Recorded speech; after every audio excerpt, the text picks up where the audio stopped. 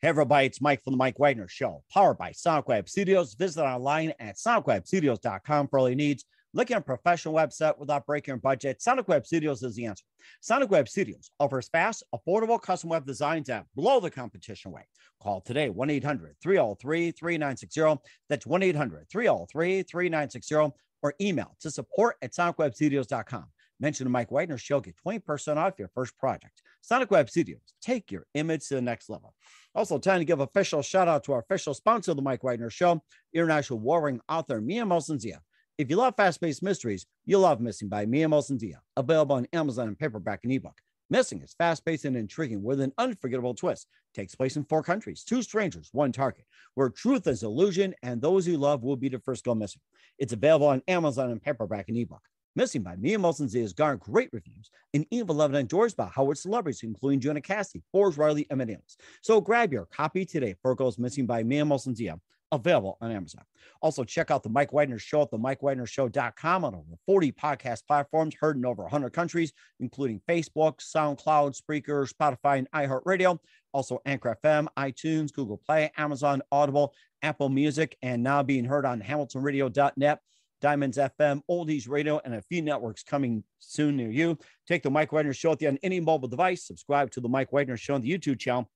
Follow the Mike Wagner Show on Instagram and Twitter today. And for great gift ideas, go to Amazon.com and check out the Mike Wagner Show podcast. T-shirts, pop sockets, throw pillows, tote bags, hoodies. We also got some baseball gear for the baseball season and some great gifts 24/7. Amazon.com and check out the Mike Wagner Show podcast.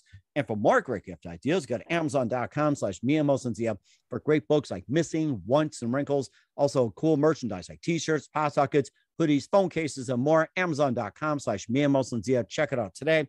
Also support the Mike Wagner Show on Anchor FM, PayPal, themikewagnershow.com. You can buy me a coffee at buymeacoffee.com at the Mike Wagner Show. Make sure you do so today.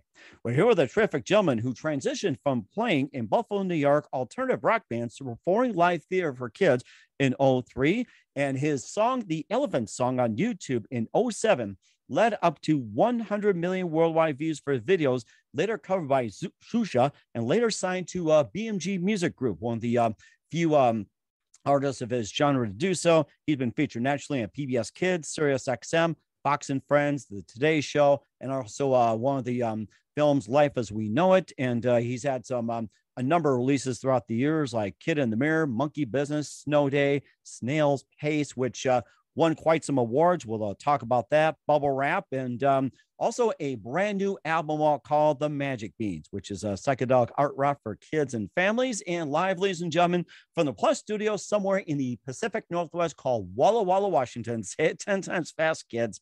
The amazing, multi-talented singer-songwriter with the brand new album, Magic Beans, Eric Herman. Eric, good morning, good afternoon, good evening. Thanks for joining us today. Wow, what an intro. Hi, Mike. It's great to be here from Walla Walla, Washington. The town's so nice, they named it twice. Yes, I think that'd be a great kid song as well, too. I think we can make something like that, too. So you transitioned from playing in Buffalo, New York, playing in a number of alternative rock bands, to performing live theater for kids back in 2003. And you also had a song on YouTube, which was in its infancy in 2007, called The Elephant Song, which led up to 100 million worldwide views for the videos, later covered by Shusha. And later you got signed to BMG Music Group, one of the few, artists of your genre as well, too, along with the Wiggles and quite others. You've been featured nationally in PBS Kids, Sirius XM, Fox and Friends, The Today Show.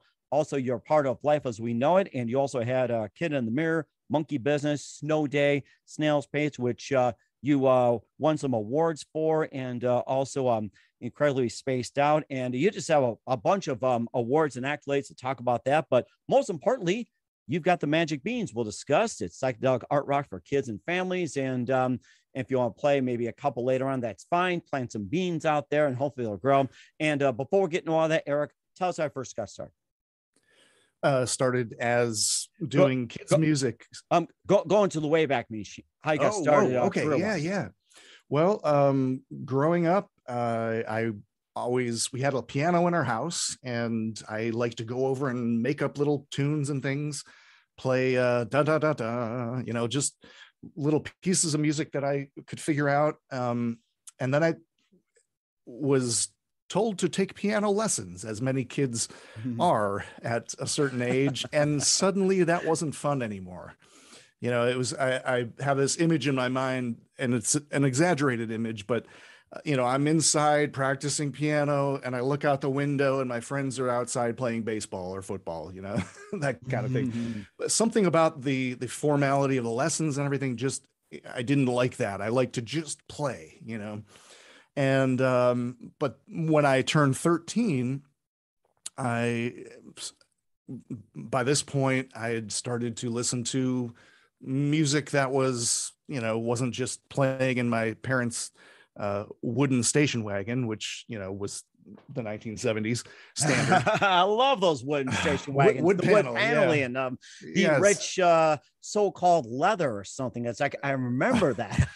We even had the little seat way in the back where you could sit and look out the back window. But I haven't seen any of that since then. But, oh my gosh, I missed that. I'll tell you, I missed that.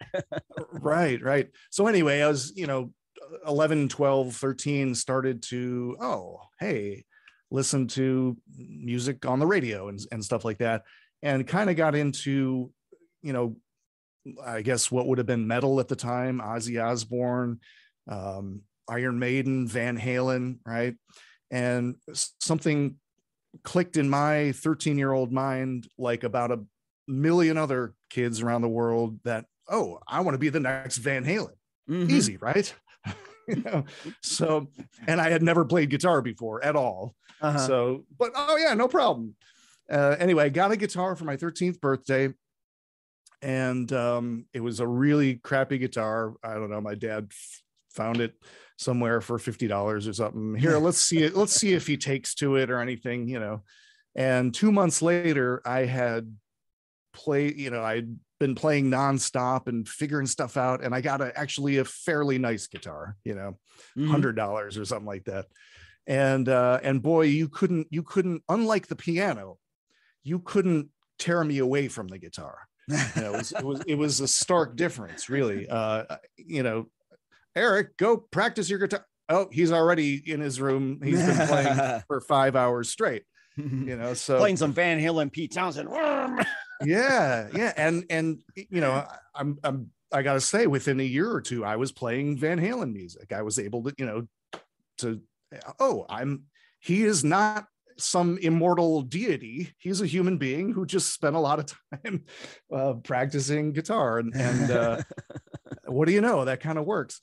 And then at a certain point, playing all the tricky stuff, Van Halen, you know, I do still think he's a tasty player. You know, I think he's great across the board, but something happened where I realized there was always somebody who could play faster or trickier. There's always something. Yngwie Malmsteen, I don't know if you know who that is.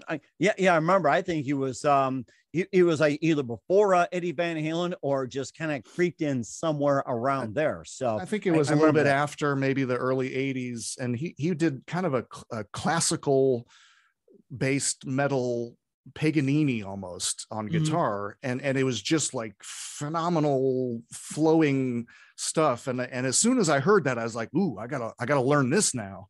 And I remember spending, I don't know how many hours to learn a piece of one of his solos. Wow. Right. And at a certain point realizing, you know what, I don't think I can do this. I don't think I can play what he's playing.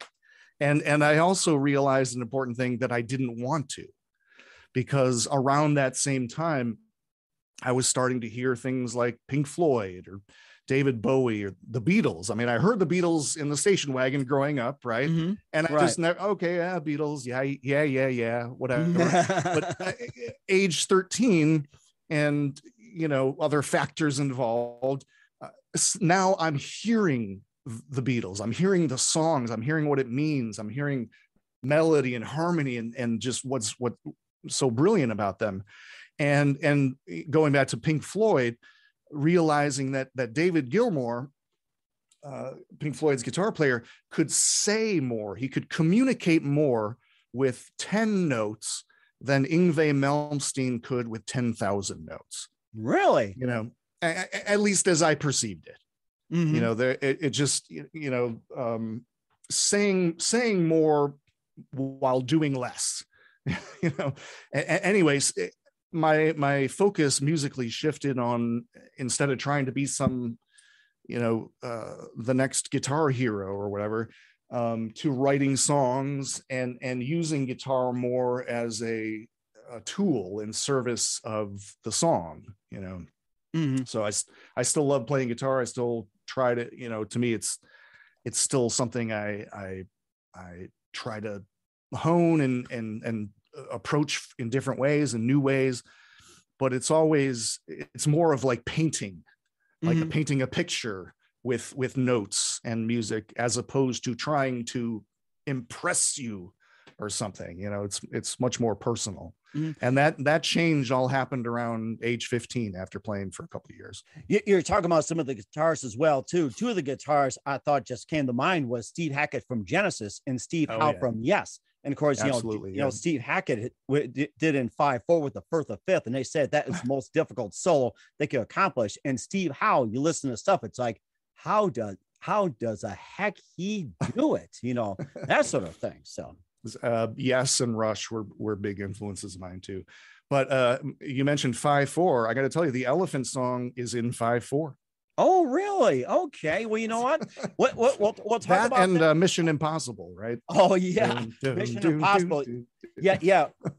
You've got 10 seconds to hear this. And of course, we'll talk about the Elephant song in 10 seconds, but it's going to be more than that. But first, you listen to the Mike Wagner Show at the MikeWagnerShow.com, powered by Sonic Web Studios. Visit online at sonicwebstudios.com for all your needs. Look at a professional website without breaking your budget. Sonic Web Studios is the answer. Sonic Web Studios offers fast, affordable custom web designs that blow the competition away. Call today, 1-800-303-3960. That's 1-800-303-3960. Or email to support@sonicwebstudios.com. Mention the Mike Wagner Show, get 20% off your first project. Sonic Web Studios, take your image to the next level. Also, time to give official shout out to our official sponsor of the Mike Wagner Show, international warring author Mia Molson-Zia. If you love fast-paced mysteries, you'll love Missing by Mia Molson-Zia, available on Amazon in paperback and ebook. Missing is fast-paced and intriguing with an unforgettable twist. Takes place in 4 countries, 2 strangers, 1 target, where truth is an illusion and those you love will be the first to go missing. It's available on Amazon in paperback and ebook.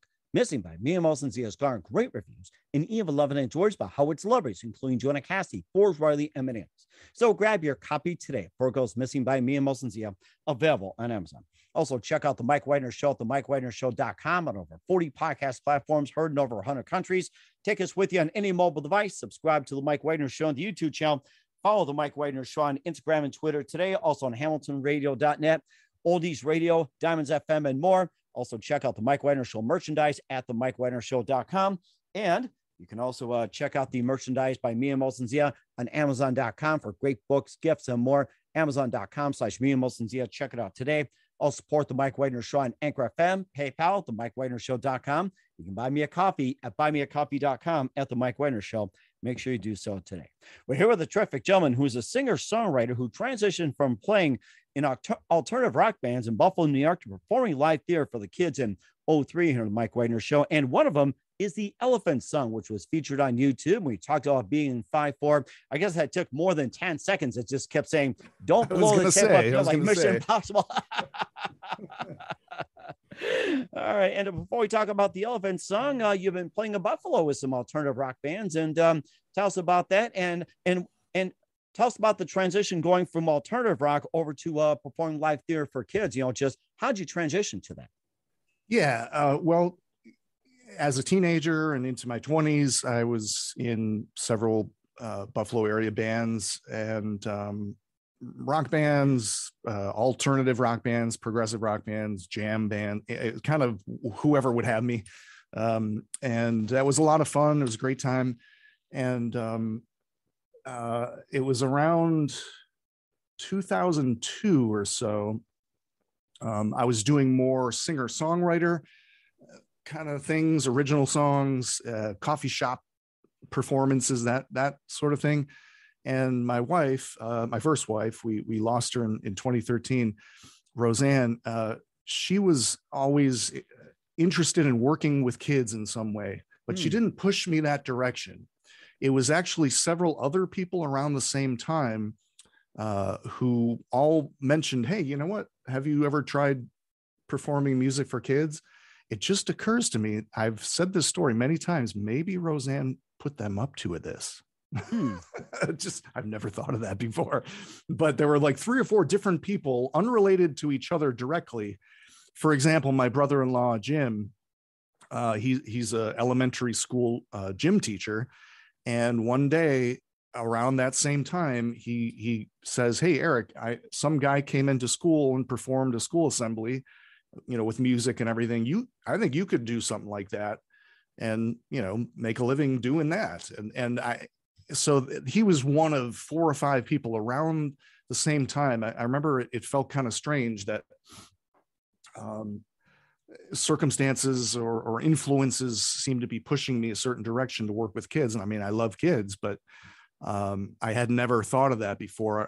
My perception at the time of playing music for kids was that I would have to be like Barney or something. Yeah, dress up like a purple dinosaur and sing "I love you." Now, I have done goofy stuff over the years that I'm not proud of, but I didn't want to be Barney, right? Mm-hmm. And Barney is great for 1 and 2 year olds. Like, it's not anything against Barney or the idea of Barney, but I didn't want to do that. And I don't know why I even had that perception, because I grew up listening to Schoolhouse Rock and Sesame Street and Electric. I remember that. Company. Yes. A lot of great kids music, but I guess by that point, the 90s, 2000s, I was out of the loop. For one thing, I was an adult, and I didn't think that there was a thing called music for kids per se. I thought it was just all Barney and that kind of thing. But I went to Buffalo area libraries and I noticed, you can take out CDs and cassettes of all kinds of things. And they had a whole section for music for children. And I said, all right, I had big giant stacks that I would take out of there. And it was really illuminating and wonderful to realize how many great performers there were, people doing interesting character stuff, different genres of music. That's what really appealed to me. I like to just go wherever songs lead me or ideas flow, and maybe it's a rock song, maybe it's folk, maybe it's classical or country, who knows, right? Mm-hmm. And I realize you can do all of that. Kids don't really have a bias towards music. Their parents do, and so they do a little bit, right? But they're also really, really open to all kinds of things. And once I realized that I could do that, as long as the words connect to kids in some way, or have some kind of interaction or some kind of story or something, then I realized, this could be really fun. And I don't have to be Barney. There were contemporaries of mine who are still doing this. Ralph Swirl, Justin Roberts, Trout Fishing in America, and they had already been doing it for a few years before that point, and they kind of helped pave the way or make me realize, this could be really fun.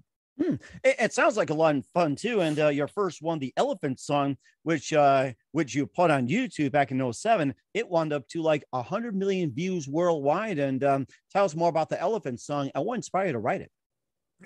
Well, so I did not intend to write the Elephant Song the way it ended up being, a silly song for kids. I'm going to play just a little bit of it as a reference. So sure thing. And you can count the meter if you want.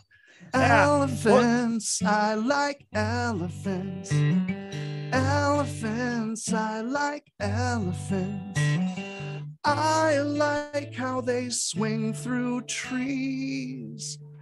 Elephants, and then there's a little kid who interrupts. No, they don't swing through trees. That's a monkey. And I'm like, oh, right, I meant to say monkey. Sorry. And then I go, monkeys, I like monkeys.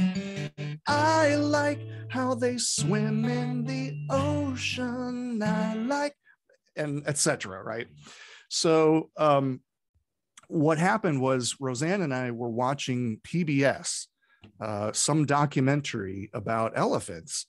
And I I'd be curious if I could find this somewhere on PBS archives. But anyways, it was about these two elephants that grew up together when they were young, and they were very close. There was footage of them running around and frolicking as elephants do, right? Mm-hmm. And they had separate camera crews or people that followed them, and every few years would get some footage of them, because each of them went a different direction. One went to a zoo somewhere different part of the world, and one of them went to I believe a circus, right? Wow. Traveling circus. And for, I want to say 15 or 20 years, it was a very, very long time. And then at some point they brought these two elephants back together again. Huh. And they knew each other, and they just were hugging on each other and frolicking and having just a wonderful time again, right? And it was a really sweet thing to see, you know, that they still, after all that time, recognized each other, and there was some connection there, right? And that's what inspired me when we watched that. And I was going to write a very deep and meaningful, heartfelt song, right? And the music all came pouring out, but the words were totally different. It was like, long time, missed you so much, finally got these chains off of me, all this time waiting for your touch, something I don't remember it, but the thing is, I never got farther than that with the lyrics. I had one little verse, and it wasn't going to be about elephants. It was going to be about, I don't know, a metaphor for relationships or something. It wasn't going to be a kid's song, right? Mm-hmm. But I couldn't get any farther with the lyrics. I kept trying, and I had all this music, and then one day Roseanne is walking by the room, and she hears me playing that music again, and she knows what I'm working on. I've been working on that elephant thing from a few weeks ago.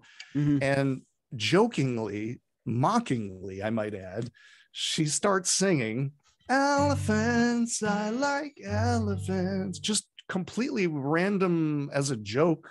And I think I was like, quiet, I'm working on this. don't interrupt me with that. Oh, ha, har, har, funny. Anyway, the next day I'm driving to work, and I have a CD with a demo of the music, and I'm trying to sing along in the car, trying to come up with ideas still for that song. And I start singing it that same way. Elephants, I like elephants. And then in one of those things that you never know why this happens, but it just came out of the ether or whatever, I got to that next part. I like how they swing through trees. Like it wasn't even a conscious thought per se. It just kind of came out. And I remember it startled me. I was like, wait a minute, what? That's ridiculous. and then, oh, light bulb. Because, Roseanne and I, we'd been talking about maybe doing songs for kids. And like suddenly in that moment, there was that connection that I realized maybe this could be a thing. And I went home that night, and in 5 minutes, Roseanne and I wrote the rest of that song. I mean, wow. It's just the animals repeating, you know, it wasn't like, you know, we're writing Tolstoy or something, but in any case, we finished writing that, and here's a song, here you go, here's something. How is it going to go over? Are kids going to like it, or are they going to think I'm just an idiot? Mm-hmm. Turns out it was both things. Nice. Yeah, that worked out beautiful. I mean, it led to 100 million worldwide views, and later covered by Susha as well too. And you got signed to a BMG. You know something? It worked out for the bear. You got covered by quite a number of people, and you got signed as well too. So it worked out beautiful. I gotta say this. I think Susha was one of the another kids performer as well too. Yeah, she was Argentina. right, regular artist, and she was big out there too, and everything else. Oh yeah. And of course, speaking of animals and everything, you also had Monkey Business. You also had Snail's Pace, which, by the way, won the Pearl Award, and also the Parents' Choice for What a Ride, and Party Animal and more. And you won some awards, and tell us about some of the other music and other albums before we talk about the Magic Beans. This is great. Well, yeah. So Elephant Song, that was the first song I decided I should try some gigs, right? And coming up this December will be the 20th year anniversary of the first gig that I did as Eric Herman for kids. And it was just in a coffee shop where I played regularly on a Saturday afternoon. They said, yeah, sure, come in. We'll throw some flyers up. And there was about a dozen kids there and their parents.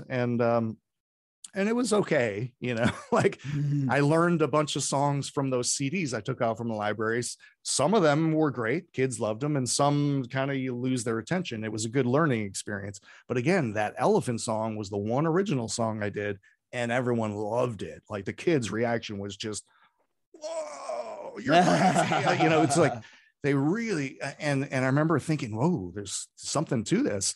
So the next year we got more songs together. I wrote some songs together with Ken Nesbitt, who's a well-known children's poet, funny poetry author. And we put out an album, and that did really well. At that point, the question was, do I keep my day job? And I'll give credit to Roseanne for try to imagine the wife of a fledgling musician telling that fledgling musician, I think you should quit your day job with the paycheck and the health insurance and the 401k. We have a 2-year-old daughter and another child on the way. I think you should quit that job and we should try to do this music thing. That was her. That was her. And I was the one like, I don't know. But 20 years later, she was very, very right. It's been a ton of fun. But that first album made the point, like the crossroads, like I have to either do one thing or the other, because I got more and more requests to come perform at schools or do things. And I couldn't keep taking off days of my real job, So that kind of forced that issue. And then we moved out west in 2004 and started full time at that point. And the first few years were scraping by and then got some breaks and since then it's been really good and a great experience with ups and downs, some tragedies, losing Roseanne, especially, of course. Yes, I'm very sorry about that. But of course, you won some awards as well, too. And we'll also talk about your Magic Beans as well, too. We'll talk about it in just 1 minute. You listen to the Mike Widener Show at the MikeWidenerShow.com, powered by Sonic Web Studios. Visit online at sonicwebstudios.com for all your needs. Also brought to you by our official sponsor, the Mike Widener Show, international warring author Mia Molson's The Missing, available on Amazon and paperback and ebook. We'll be back with the amazing singer-songwriter Eric Herman of Magic Beans after this time out.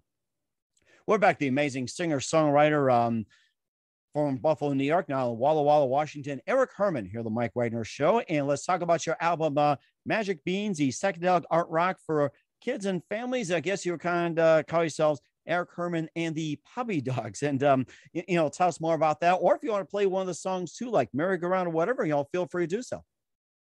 Yeah. So Magic Beans is the new album. My first new album in about 6 years, I want to say. Yeah. 2016 was the last one. And at this point, there was a point when I was putting out about an album every year.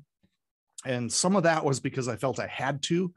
And I'm happy to be at the point where I don't feel like I need to. So it's more when I want to, or when enough songs come together, enough ideas come together. And that's what happened with Magic Beans. My band and I, Puppy Dog Ben and Puppy Dog Dave, we worked on this a ton over the last few years. One of the positives of COVID, I guess, is we had extra time to, mix and arrange and record. And I think we really put a ton of I think that shows. I feel, or sounds, whatever the whatever the audio version of that is. Excuse me. The music to me feels very three-dimensional, the way we pan things and arrange things. And I would like to play you the song Merry-Go-Round, which is from Magic Beans. The video is available on YouTube. There's 5 videos out right now. You can find them, look up Eric Herman on YouTube. But this is called Merry-Go-Round.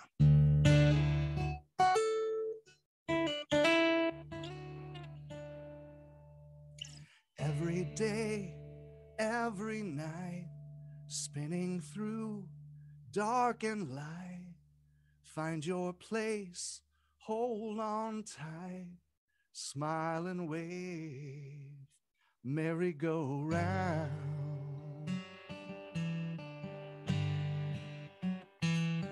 Merry-go-round,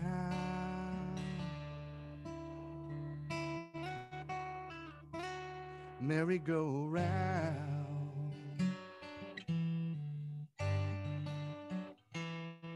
merry-go-round.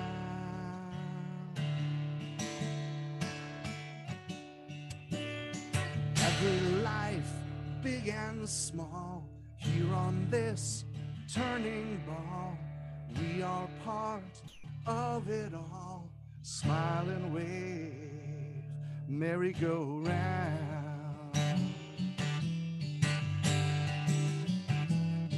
merry-go-round,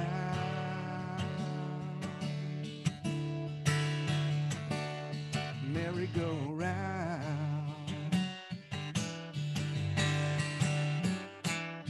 merry-go-round, round and round and round. Every day, you and me, whirling round endlessly, the Milky Way galaxy, smile and wave, merry-go-round. Wow, that was amazing. I loved it. Merry-go-round. Wow. Thank you. That was an abridged version. We extended a bit. Oh, that was great. I love that. Tell us more about the song Merry-Go-Round. What inspired you to write it? Well, as a lot of songs come to be, it's really a question of just picking up a guitar and just playing, for me at least. It's not often I have a thought of an idea and then it becomes a song. Usually I have to just be kind of fooling around. You have to put your fingers on the typewriter to type a book, right? Authors will tell you things don't get written unless you actually just start doing something, right? And that's really interesting. That's really how it was for Merry-Go-Round, where it's such a simple song. There's just these 2 chords, a D and a G major 7th. There's that one little walk down, but anyway, I just got in this pattern of these playing these 2 chords. I think I was doing more of a thing like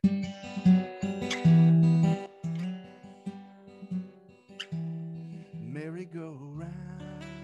I see. And when I first thought of the idea, the music conjured up the motion of it. I think it's turning around.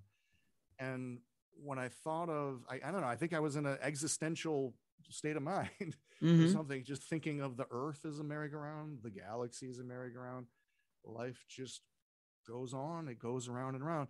And when I hit on that phrase, it's also kind of like, you can also think of it like merry-go-round, like have a merry-go-round. Maybe that's more a British type way to phrase it or something. But I was just thinking more, thought that merry-go-round, merry-go-round, merry-go-round and round. I was thinking about that. I said that can be interpreted in many different ways. I think that's really creative in what you did with merry-go-round. I was just thinking about it. Is that your typical merry-go-round? You go to a carnival or a fair or anything, got the horses going up and down. There's like other versions and different perceptions of it. This is wonderful, I'll tell you.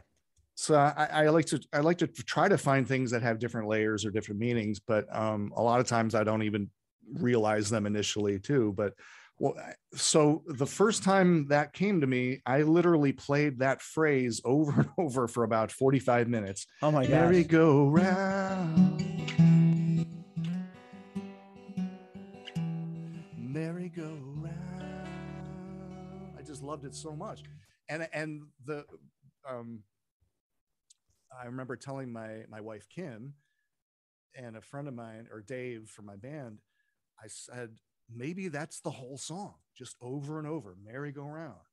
Keep it that simple, like a drone or a mantra, right? Yes, and yes. It's that would have been the bold thing to do, but the songwriter brain in my head kept saying, no, some context, a little bit of context. So I remember the next day I told Kim, all right, you know what? I think I'm going to play merry-go-round, merry-go-round, merry-go-round. And then like 2 minutes into it, there's one verse, just one verse. And then it repeats merry-go-round. And then it became 2 verses. And then it became 3 lines. It's like going around 3 times over and over and everything else. And it's like typical merry-go-round. You also have some other songs on the album as well. You got Googly Eyes, you got Stinker, Side Scroller, and also Mushroom Pizza. It's got to be yummy for most people. Tell us more about those, especially on Mushroom Pizza who love pizza. It's not yummy for me. I know. I'm kidding. I'm more of a sausage and pepperoni guy. We'll talk about that later, though. So, well, that's I mean, the point of that song is that I hate mushroom pizza so much that I want it like destroyed from off the face of the earth. I want, so and my band guys, kind of push me to be more accepting, be more tolerant, and that's kind of the under the surface message there, right? Mm-hmm. That's something as well too. Of course, you got a little monkey business as well too, and just a lot of things. And where can we find Magic Beans and all your works at, Eric? I should be at all of the usual streaming places: Spotify, Apple Music, Amazon, all of that. And I have hard copies, Ancient Technology CD. Oh shoot, I don't have one nearby here, but there are still CDs, compact discs, and some people still want them. You can go to my website, erichermanmusic.com, to get those. We certainly will do so. Once again, we're with Eric Herman, singer-songwriter, with Magic Beans and more here on the Mike Whitener Show. And just a few more things as well. What can we expect from you in 2022 and beyond, Eric? Well, a couple of things I'm really excited about. We debuted a brand new stage show this past March at a theater kind of out here this way. And it's, we call it a musical, theatrical, magical, and beanical family experience. Oh, wow. Okay. And it's kind of like a hybrid between what would be our normal like concert for kids, but there's also interludes and theatrical things. There's really, really cool video projections and a lot of different ideas happening. I was inspired by going to Vegas several times and seeing the Blue Man Group and the Cirque du Soleil Beatles show. And not that this can compare in a slight way to any of that, but it did inspire me to want to create a live experience that was more than just playing songs. Like there was, bringing in the theatrical background that I've had too over the years. That's really interesting. Certainly looking forward to that. And who do you consider biggest influence in your career? As like an artist per se, or it can be anything. Yeah.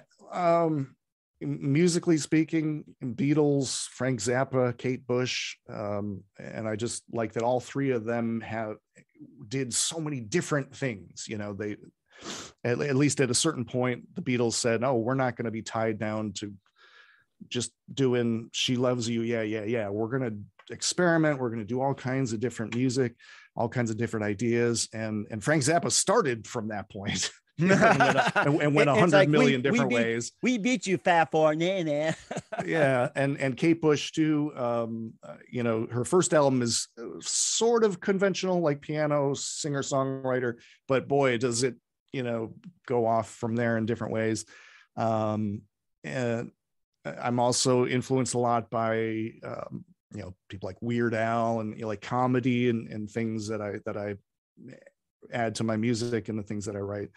SNL, Monty Python, things like my that. favorite, Monty Python. We can go Yeah. on about that. Yeah. And Sure. what's the best advice you can give to anybody at this point? Oh, just smile and wave, like I just sang. Remember, and really spoiler alert, I'm giving away the ultimate message maybe of the Magic Beans show, is to remember what a unique thing it is every second of every day that we exist. And this is our life. One of my favorite bands, Canadian bands, I don't know if you heard of them, maybe you're up in North Dakota, right? Tragically Hip. Have you heard them? I've heard Tragically Hip, yes. Okay, so imagine if REM or the Rolling Stones were extremely Canadian. Then you'd have they were huge in Canada, like stadiums huge, but they come to the US and play in clubs. It was weird. But living in Buffalo, we were connected to their music a lot through the radio. Wow. Anyway, one of my favorite songs of all time is called Ahead by the Century. And there's the phrase that he says, Gord Downey, the singer, no dress rehearsal, this is our life. Huh. And every second is a magic bean. Smile and wave. This is your chance to do what you do, and don't let anything stop you. Or try not to anyway. Mm-hmm. Easier said than done. I was just thinking about when you said smile and wave, it made me think of that movie Madagascar, which my kids will love. Just smile and wave, boy, just smile and wave. And of course, maybe I stole it subconsciously from that. Nah, that's okay. You know what? It just made me think of it too, of those penguins as well too. And right. Trying to think about Madagascar. It's like if somebody's in a bad mood, you can say, "Let's watch NASCAR." So and watch them bang it up or so. Yep. We're here with singer-songwriter Eric Herman of the Magic, with his new release, Magic Beans, here on the Mike Wagner Show. Eric, a very big thank you for your time. You've been absolutely fantastic. Looking forward to having you soon. And make sure you keep us up to date, keep in touch, live a back, and wish you all the best. And just one more thing before we go, would you like to play another song for us? Sure. I will play the title track of Magic Beans. All right, we will do so. Magic Beans with Eric Herman here on the Mike Wagner Show. Once upon a time, there were magic beans thrown away onto the dusty ground. Soon a beanstalk was growing all around. From those magic beans, the magic beans made everything. All at once, it wasn't, then it was, came to be maybe just because they're magic beans. Magic beans made you. Everything you've ever done and seen came from just a tiny magic bean. And now you're a magic bean. We are made from magic beans. The DNA is in our genes, with ups and downs and in-betweens. What do you believe it all means? For me, magic beans. Close your eyes and see. Make believe.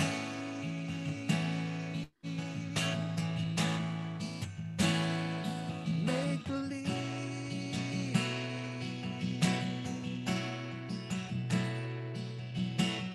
Life is all just magic beans.